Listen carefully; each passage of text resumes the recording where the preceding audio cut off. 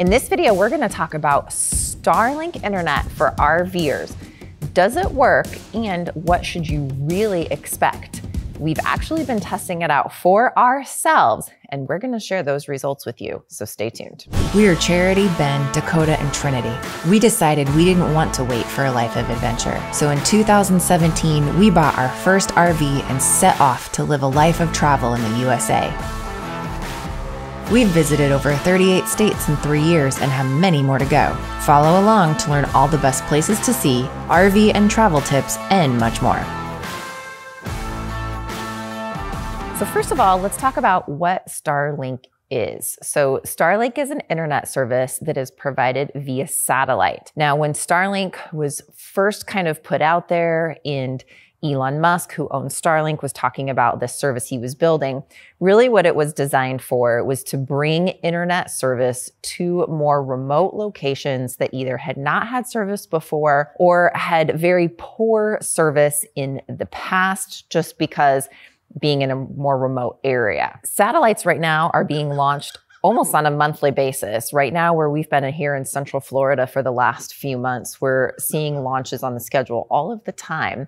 And there's currently 1,915 satellites that are in orbit as of the time of this recording, which of course is changing all of the time because they're sending more and more up pretty much every month. Now, before we share our results of our tests, we do want to make sure that you understand that because this is a constantly evolving and changing type of system and service, information does change and new features roll out. There's new information that rolls out. So make sure that you've hit that subscribe button, because as we move forward with our Starlink, we're going to keep bringing you updates on what's going on, what our future test results are, as we travel with our Starlink system throughout this coming year. So we signed up for Starlink over 6 months ago because the need to stay connected on the road obviously is a pretty big need, because we've had troubles staying connected on the road when we had just one particular service provider, one hotspot. We've actually evolved to where we now carry 3 hotspots with 3 different providers, just so that we can make sure we're staying connected on the road. Now, we're of course looking for a more all-in-one service solution, and that's where Starlink comes in. And so we have been curious, and we have been definitely wanting to test out the Starlink system and see how well that this would work for us as an all-in-one solution.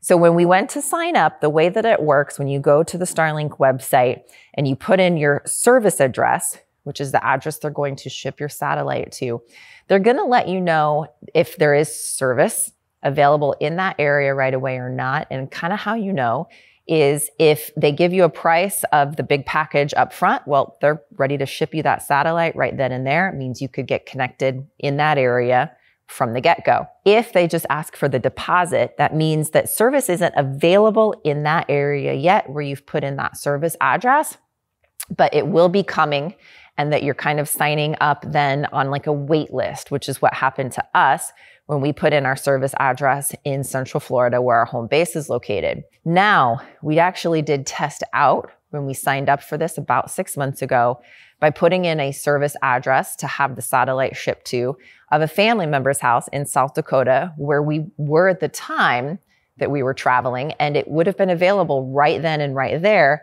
had we chosen to go that route. But we didn't want to have any sort of lag with having it shipped and then moving on if we missed the delivery. So we chose to just wait and have it shipped to our home base versus having it shipped to us on the road. So one of the big questions that a lot of people have had, or how Starlink has typically worked in the past, is you put in that service address, they ship you that dish, and then the way that it works is that dish is assigned to a specific cell in that area. Now, if you think about like a cell tower, you have certain phones that are connected to a tower in a specific area, and that's where you're getting that signal. Well, the way that Starlink works is they have cells of satellites in a given area. And the way it has worked in the past is your dish is going to be assigned to a specific cell in that specific area. And if you move your dish out of that area, well, it's no longer connected to that cell and you don't have service. It also had been in the past where there wasn't really an option to change the service address to a different area. And that's where some of our testing has revealed some pretty cool results about what we were able to do to be able to get internet while we were on the road this last trip out. So where can you make sure that there's a cell? Well, that's where it gets a little tricky because there's not really a coverage map with Starlink. So say with a cell phone carrier like Verizon, you can go to Verizon and you can look at their coverage map and see where the coverage is. That's not really something that Starlink has available just yet. So what we had to do and what we've been able to do is go onto our Starlink account and drill down on the map to a specific area and click a button that says change service address. Now, our ultimate destination was a campground that was just outside of Big Pine Key in the Florida Keys. When we chose to change the service address to this campground address, we did get a message saying that there was not service available for that address.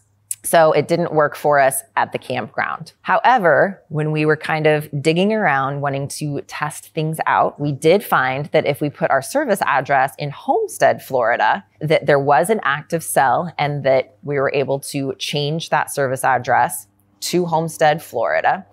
But we weren't exactly in Homestead, Florida.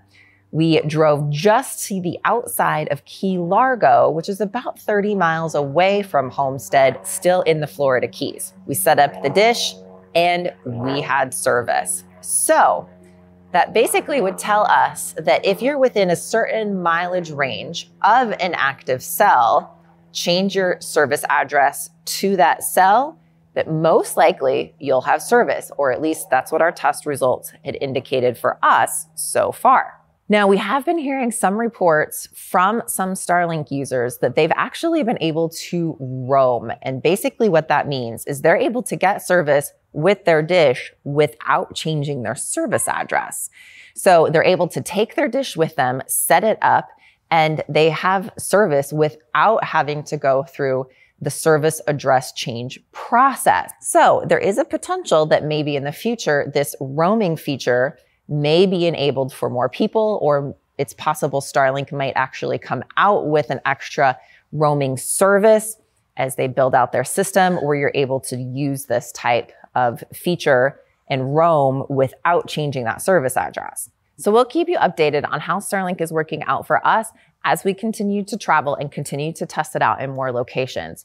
Now, if our test results are anything like this initial go round of being able to find a cell in a larger area, choose that as our service address, and then even if we're within 20 or 30 miles of that, still have service, we'll keep you posted. But that's kind of what we're expecting will happen, since that's what happened with our initial test result. I did want to take a quick minute because I know so many of you guys are thinking about trip planning right now, as are we, and thank the sponsor of today's video, campgroundviews.com. Now, campgroundviews.com has just added over 700 more campgrounds to their campground library. And this year in 2022, their goal is to have all of the state parks now with virtual tours that are available. So we love being able to use this tool for our trip planning to be able to look at campsites before we book them, especially those that are in national forests or other places where it's really hard to get an idea of what that campsite looks like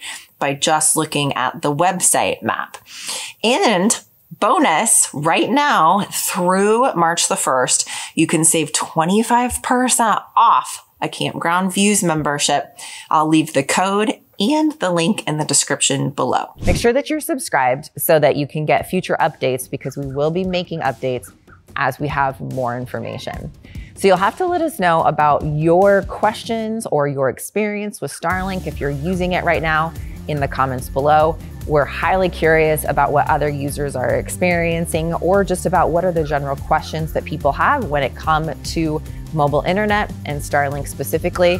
So you'll have to drop us a comment below and definitely let us know your thoughts. If you'd like to see some more videos about mobile internet and internet on the road, I'll put those right up here. If you would like to see just some travel vlog type of videos, I'll stick those right up here. Don't forget to subscribe right down here, and you can watch some quick videos on Instagram right over here. If we don't see you out on the road or at the campground, we'll definitely see you in the next video.